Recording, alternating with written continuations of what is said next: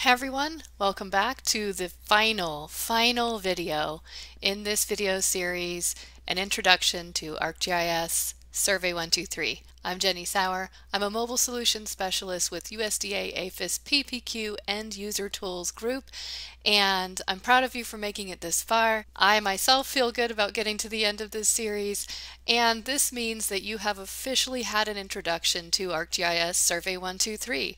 This video is going to serve as kind of a summary to conclude and bring together everything you should have learned by watching all of these videos. Again, I recommend you just watch it through one time, and after that you might kind of pick and choose things you want to see as a review. But if you've made it through to this far, there's also a quiz, and this quiz is the one way that your supervisor could know that you've completed this course. For me, the quiz is a nice way to kind of review things and make sure you know all of the pieces. It's broken down into sections just like the videos, so there's 1 or 2 questions per video, and you can go back to the videos and watch them if you need to review and make sure that you have the answers. But let's go over them together right now. What is ArcGIS Survey123? Remember, it's a form-centric data collection application that also happens to record your location. And you can find information on it from the Mobile Data Collection Tools website, which hosts a support document called ArcGIS Survey123 Getting Started Guide. Have a look at that if you ever need to learn any piece of this puzzle. Next, we talked about installing the application. You can install the ArcGIS Survey123 application one time. Once it's done, it's kind of done. It's available on desktop and mobile device alike, and the application is free.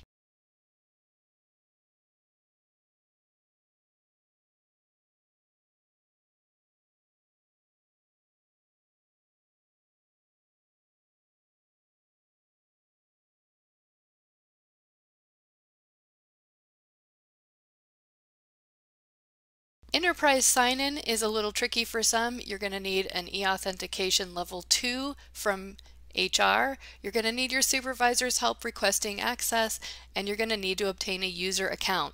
From there, you want to keep track of your username and password because sometimes you'll be asked to sign in again. For the most part, as you saw, Survey123 holds on to that sign-in.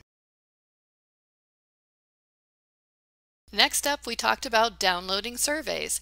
Remember that surveys listed for download will show up as available to you only if they've been shared with you. You can access that list of surveys available for you from your profile and then select Download Surveys.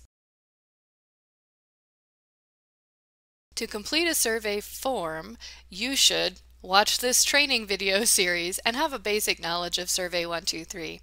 Be sure of survey protocol before approaching a form. There may be nuances you need to know on how to fill it out. Review your PEST program specific manual, which is specific to that Survey123 app if it was configured for your PEST program. And be sure your location services is on if you're on a mobile device. Once you've finished entering data, you want to check through map location if it's enabled, required fields, look at hints, be sure that typos and errors are checked over, and again, be sure you've followed survey protocol. Sometimes an inbox is enabled. If the inbox is enabled, you should consult your PEST program manual on how best to use it. Also, the inbox comes along with a disconnected workflow. You'll have to hit that refresh button before and after, so the beginning of each day and the end of each day. Not every survey has an inbox enabled. To submit a survey, you may have the option available to send now or save this survey in the outbox. That appears based on whether you are connected to Wi-Fi. If connected to Wi-Fi, you can send it now. If not, you save it to an outbox. The outbox is like writing in your diary. It's saved just to the device. So at the end of the day, once you can connect to Wi-Fi again, you need to go to the outbox and send all of those surveys that have been saved to the outbox. Finally, remember that all of the examples that I gave you in these videos are just examples.